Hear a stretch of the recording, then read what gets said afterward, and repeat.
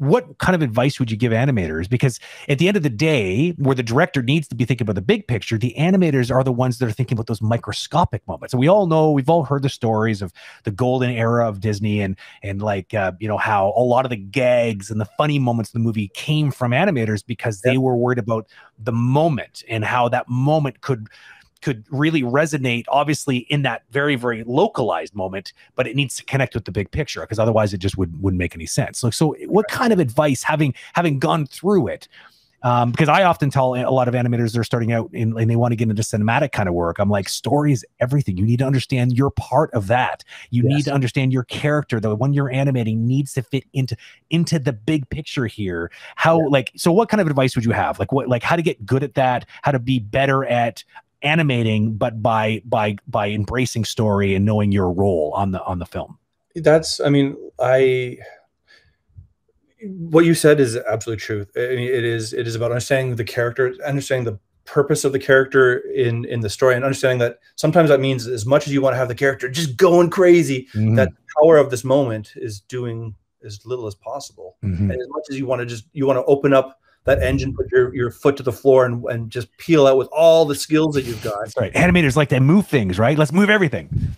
But you know, that tends to be a lot of like you said, like younger junior, like they like, I want to show you what I got. Like I can, and it takes some time and experience to realize that, you know, movement is an improvement upon stillness, you know, just like talking music is an improvement upon silence, right? So it's really what is the necessary thing, and understanding where it is in the place of things. So that is a thing that comes with understanding with time and experience, but it's also dependent on the production, right? Like, for me, I'd like to, when possible, it's not always possible, to be able to give animators or an animation team a sequence, right?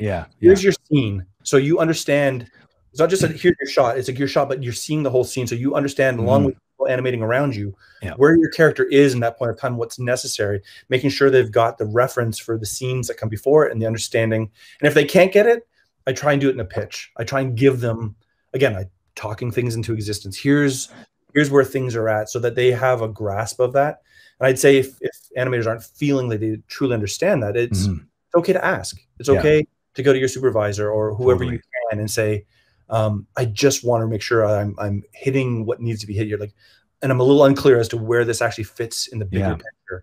And it's tricky. It's one of those things. And listen, being an animator, like, exactly, your job is you're focused on the detail, because that's where you bring to life and that's what you need to be focused on. And some directors who were animators are good at being able to look beyond that.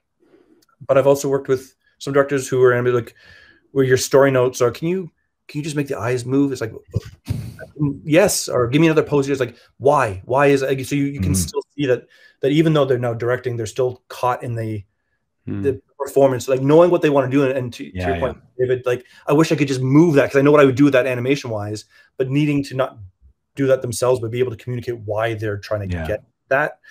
So that why is like the currency of a director, I guess. That's a journey from directors coming from the animation department. And that's why a lot of times, like, you'll hear like Pixar or Disney, you'll hear a lot of times directors will come out of the story department, because you're training your mind in a different way. But I know some directors who are fantastic, who are animators, but it tends to be a skill set that they've trained themselves to look big picture and understand what they're doing fits in the context of the story, and good and bad.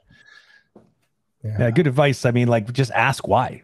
I mean, like, if you don't know, you don't have to be shy about it. It's not like you're asking for how do I animate this shot. You're asking for more perspective on what's going on inside the character's mind, so that you can then make good decisions. Because if you don't have the answers to those questions, you're going to be just like you might as well be throwing darts in the dark at a dartboard, right? Well, like, then you're just moving stuff around. Pieces. You're just moving stuff around. Like, you don't know what's moving them. You're just moving, right? Exactly. A character has to walk across the kitchen. You have to find a reason. It's they're going there. They're going somewhere for a reason. And what, and the $1 million question is what is it?